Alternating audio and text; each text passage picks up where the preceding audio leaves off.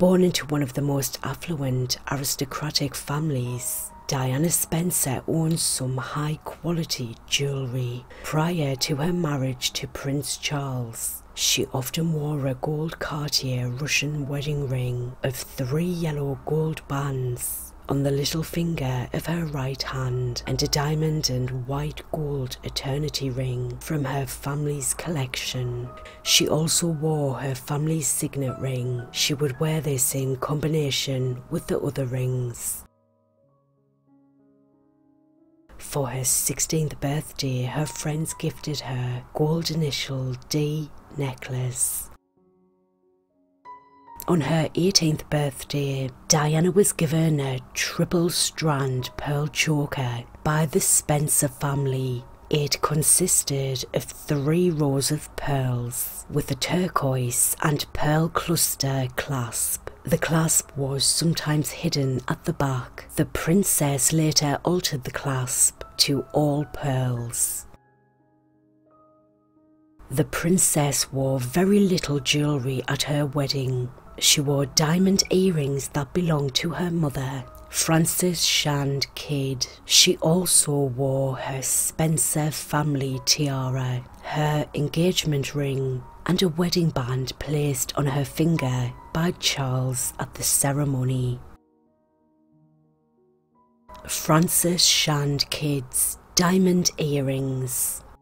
On her wedding day, Diana borrowed her mother's diamond earrings, which consist of a central pear-shaped diamond surrounded by around 50 smaller diamonds. The Spencer family tiara.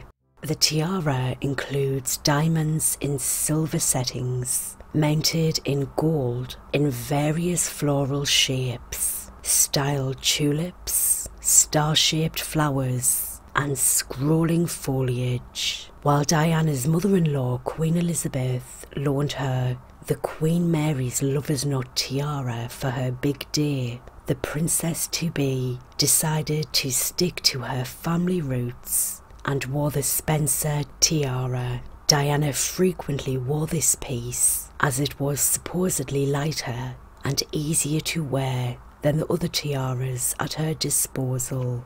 Even so, she said it gave her a cracking headache. Queen Mary's Lover's Knot tiara. In 1913, Garrett & Co. were asked by Queen Mary to make a replica of a tiara owned by her grandmother, Princess Augusta of Hesse-Kassel. The tiara, in its French neoclassical design, has 19 oriental pearls suspended from lover's knot bows, each centred with a large brilliant diamond. Mary left the tiara to Queen Elizabeth, who later gave it to Diana in 1981. Diana complained about the swinging pearls, but she wore it at most of her tiara events. On her divorce from Prince Charles, it was returned to the Queen. Queen Mary's diamond and emerald choker. Made from a present of emeralds and diamonds from the ladies of India, this Art Deco choker was created by Garrett in 1921 for Queen Mary, given as a wedding gift to Diana from the Queen, who inherited the piece from her grandmother. It was worn as a bandeau in Melbourne and often worn as a choker to other events. The Prince of Wales presented his wife with a diamond and emerald Art Deco bracelet as a wedding present and matching emerald earrings as a 22nd birthday gift. The diamond and sapphire choker. This was created from a ring and watch from the princess's Saudi Arabian sapphire and diamond suite, which was a present from the Crown Prince of Saudi Arabia. The 7-strand pearl and sapphire choker. As a wedding present from Queen Elizabeth, the Queen Mother, was a large oval sapphire and diamond brooch. The princess had the sapphire brooch converted into the clasp for a magnificent 7-strand pearl choker. This was one of the rare big jewels from her marriage that Diana continued to wear after her divorce. The 4-rod Japanese pearl choker. This piece was given to Diana as a loan from the Queen. The princess first wore this choker during a state visit to the Netherlands in November 1982. The choker contains 4 rows of Japanese cultured pearls with a central diamond clasp. The grey pearl necklace. This necklace, made up of large dark grey and natural pearls, made by London jeweller Leo de Vroomen, was gifted to the princess in 1985 by Prince Charles. It appeared in public only twice. The engraved gold pendant. Following the birth of Prince William, Charles presented his wife with a gold pendant that had their son's name engraved on it in Charles's distinctive handwriting. Diana often wore this pendant in private, but only wore it in public while at a polo match at Windsor. The heart-shaped diamond necklace. Following the birth of Prince William, the Prince of Wales presented his wife with a necklace made of seed pearls with a diamond-set heart in the centre. The Swan Lake necklace, created by Garrard & Co.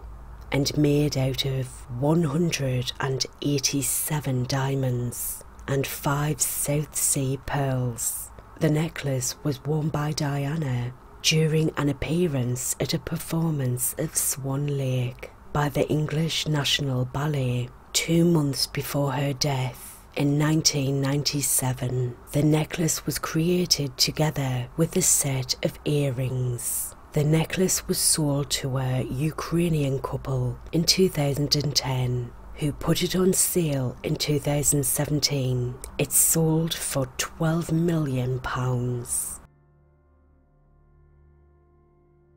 The 11-strand pearl choker, made out of 900 pearls paired with columns of diamonds and rubies. This 11-strand choker was one of Diana's favourite pieces, which she often wore at theatre and film premieres. The King Faisal of Saudi Arabia necklace. A gift from the King of Saudi Arabia to Queen Elizabeth II. It is a fringe necklace in design and set with brilliant and baguette cut diamonds. Diana's engagement ring. Her engagement ring consisted of 14 diamonds surrounding a 12-carat oval blue Ceylon sapphire set in 18-carat white gold. Diana's selection of this ring was considered unusual. It was neither custom-made nor unique and was at the time of her engagement to Charles featured in Garrett's jewellery collection and available for anyone to purchase. Diana selected it because it reminded her of her mother's engagement ring. Diana continued to wear the ring even after her divorce.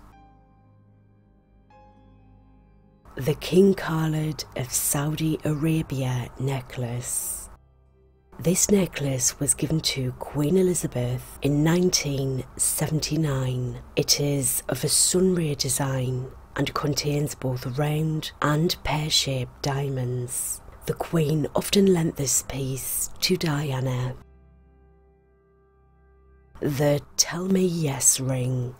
On the 30th of August 1997, Dodi Fayed purchased an engagement ring from a boutique in Monte Carlo. It is believed he died before he could give it to Diana. It was recovered from Dodi's flat after the couple's death, along with a receipt listing an engagement ring.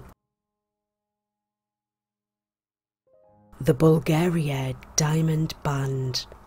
A £3,000 Bulgarian yellow gold band. The diamond band set in yellow gold was not an engagement ring and was worn on the fourth finger of her right hand, where her butler Paul Beryl advised her to wear it. She wore it as a friendship ring.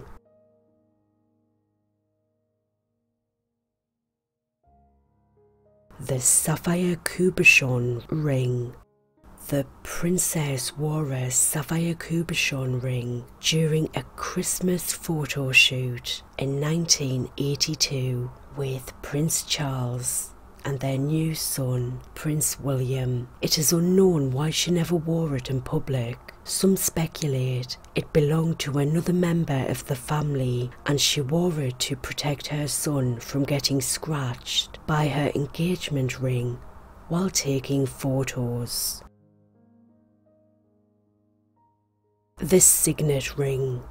The princess wore a signet ring with the Prince of Wales's feather, which had been a gift from Prince Charles. It had been given to the princess the night before her wedding, along with a note that read, "Just look 'em in the eye and knock 'em dead." The aquamarine ring. An emerald-cut aquamarine flanked by small solitaire diamonds set in 24-carat gold. It was commissioned by the princess from Asprey in 1997 and was used as a replacement for her engagement ring after her divorce. The diamond and emerald drop earrings. Given to the princess from Charles as a gift for her 22nd birthday. The earrings consisting of pear-shaped emerald stones suspended on a diamond drop chain set in platinum. The earrings dated from the 20s and originally belonged to Queen Mary. The sapphire earrings. Originally part of the Saudi suite and a match for her engagement ring, Diana wore these sapphire earrings, both in the form of double drop earrings and studs. The diamond and South Sea pearl earrings, featuring a circular design of diamonds and a single diamond encrusted pair. These dangling earrings were worn by Diana at numerous occasions in the 90s. The Collingwood pearl earrings. This pair of earrings was given to Diana as a wedding present from her husband. The earrings were created by the Collingwood jewellers and worn by Diana at different outings and engagements. They are now under the possession of Princess Diana's daughter-in-law, the Duchess of Cambridge. Aquamarine and diamond earrings. First worn by Diana at the 1987 Cannes Film Festival, the earrings were made out of a whopping pear-shaped aquamarine, surrounded by diamonds and suspended from a diamond flower cluster. The Gravel pear drop earrings. Alongside 60 other pieces of jewellery, Margaret Gravel left Queen Elizabeth, later the Queen Mother, a set of pear drop earrings that she had bought from Cartier in 1938. The earrings had been made using family stones. The pear-shaped drop diamonds each weigh about 20 carats. That's 4 grams. Diana borrowed them in 1983 to wear on her first official visit to Australia. At her state banquet, she wore the earrings paired with the Spencer family tiara. The Prince of Wales's feathered diamond brooch. On her wedding day, Diana was given a brooch by the Queen Mother as a wedding present. The brooch shows the Prince of Wales's feather and was often worn by the princess on a diamond tennis necklace with a cabochon emerald drop. The badge of the royal family, Order of Queen Elizabeth II. The Royal Family Order is an honour presented to female members of the British royal family by the monarch. The order is worn on formal occasions and is pinned to the dress of the recipient on the left shoulder. It depicts a young Queen Elizabeth II in evening gown, wearing the ribbon and star of the Order of the Garter. The Butler and Wilson snake brooch. The princess had a large collection of costume jewellery made by one of her favourite jewellers, Butler and Wilson. In her vast collection was this snake brooch. The 7-row pearl bracelet. This 7-row pearl bracelet with vertical bar spaces was worn by the princess at a Victoria and Albert Museum exhibition in 1981. The princess was photographed falling asleep here, and subsequent photographs were dubbed the Sleeping Beauty. The gold cable link bracelet. On the 27th of February 1981, before her marriage, the future princess was asked by schoolboy Nicholas Hardy, "May I kiss the hand of my future queen?" after giving her a daffodil during her visit to Cheltenham. Photographs of him kissing her hand were all over the papers, and he became the first person to kiss her hand in public. The Cartier watch. Diana possessed an 18-carat yellow gold Tank Louis Cartier watch, which was a gift from her late father, John Spencer, who died in 1992 when William and Harry visited Kensington Palace after her death to choose a keepsake from her possessions. William picked this watch and Harry her engagement ring. Years later, they switched their mementos. This piece now belongs to Meghan Markle. The Saudi Arabian sapphire and diamond bracelet and watch. As a wedding gift, the Crown Prince of Saudi Arabia gave the princess a suite of diamond and sapphire jewellery, including this bracelet and watch. The gold charm bracelet. Diana did not often wear this piece in public, which was a wedding gift from her husband.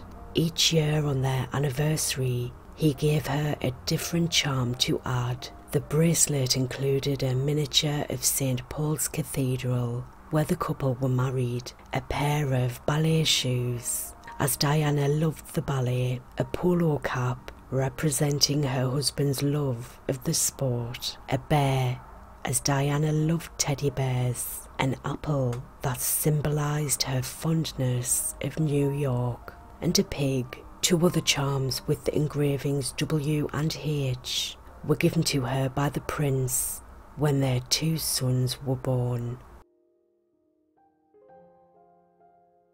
The 3-strand pearl bracelet. This bracelet is made out of 3 rows of pearls, with diamond and pearl spaces and clasp. The piece now belongs to the Duchess of Cambridge. The two-stoned gold cuff bracelet.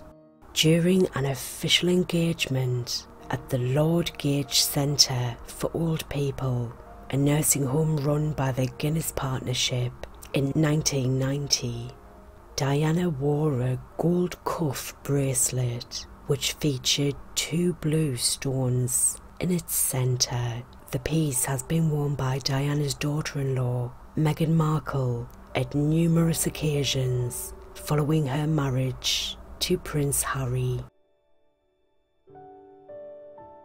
The double crescent bracelet. Created back in 1944, Diana was seen wearing the bracelet during the auction of her outfits in New York in 1997. The piece is made out of 18-karat gold and platinum set with 137 round diamonds, and its interlocking C's derived from the cipher of Diana, the Roman goddess of the hunt. The Children's Caring Cross.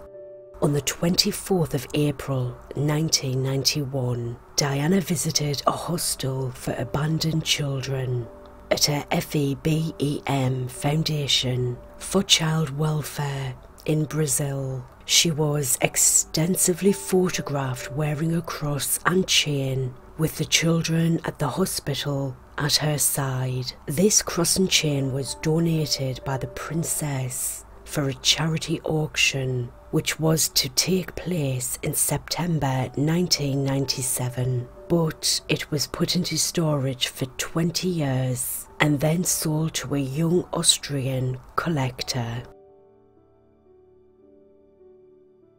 And this concludes the video. Thank you very much for watching. If you enjoyed this, please click the like button, give it a thumbs up, and please subscribe for future videos. Thank you.